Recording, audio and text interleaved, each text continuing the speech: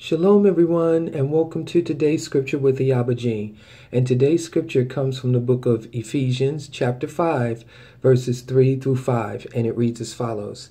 But fornication and all uncleanness or covetousness, let it not be once named among you, as becomes the Kodeshim.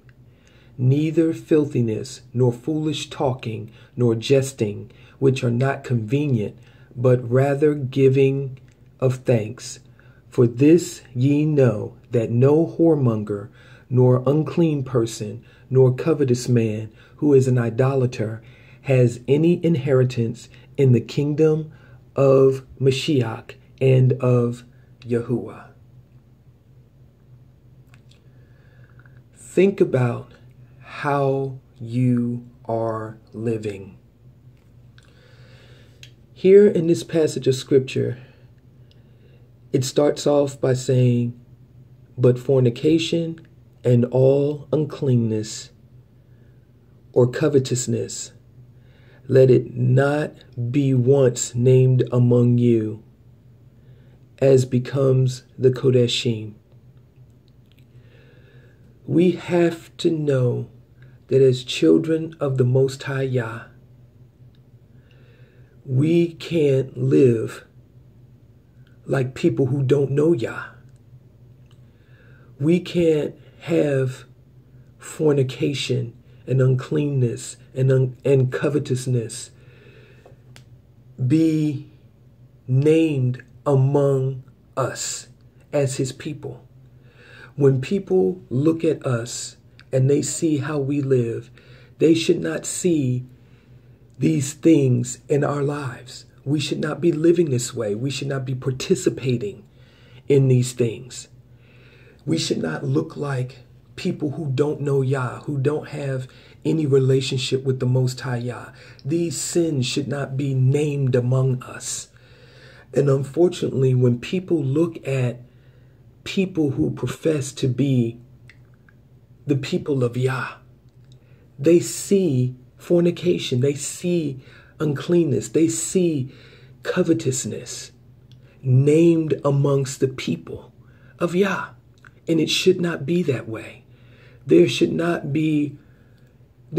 only be a difference, but we should live totally opposite to people who don't have a relationship with the Most High Yah.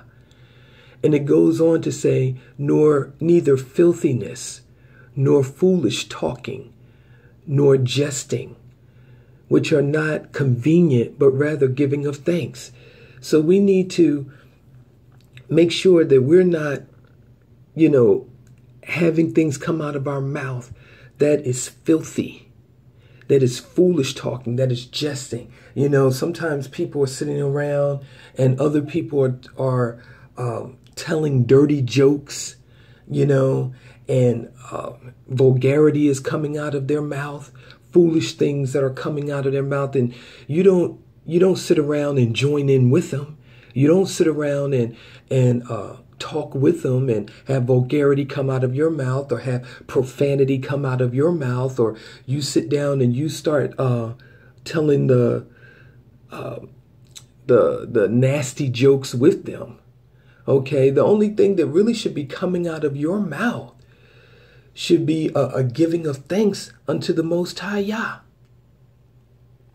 Okay, you don't sit down and talk like everybody else talks or speaks. All right, because they're doing it, so I don't want to look out of place, so I'm just going to join in. Don't do that. That should not be named among you. And it goes on to say, for this ye know, that no whoremonger, nor unclean person, nor covetous man, who is an idolater, has any inheritance in the kingdom of Mashiach and of Yahuwah. So you cannot be a whoremonger. You cannot be out there, whoring around with other people. Okay, you cannot be an unclean person. You cannot be a covetous person. You cannot look at what somebody else has and want it so much that you're willing to do anything that you can to get it. And you cannot participate in idolatry. Okay, you cannot put something or someone or some activity before the Most High Yah and worship it and get caught up in it and get consumed in it and be obsessed by it. Or you're not going to inherit anything that has to do anything with the kingdom of the Mashiach and Yahuwah. So we've got to take the time out to look at how we're living, how we are carrying ourselves, what we're saying out of our mouths, to make sure that these sins, that this iniquity, that this type of wickedness is not in our lives. And it's a very thin line, because a lot of times, depending on who you're associating with, who you're around when you're at work, when you don't know how to stand up and live like the word of the Most High Yah tells us to live, and we don't line our lives up with scripture, we can fall into the category of doing these things, of committing these sins. So let's take a spiritual inventory and see how we're living our lives, because you don't want to be left out of the inheritance. We've got to live right. You're not just going to, get the inheritance in the kingdom and live any kind of way.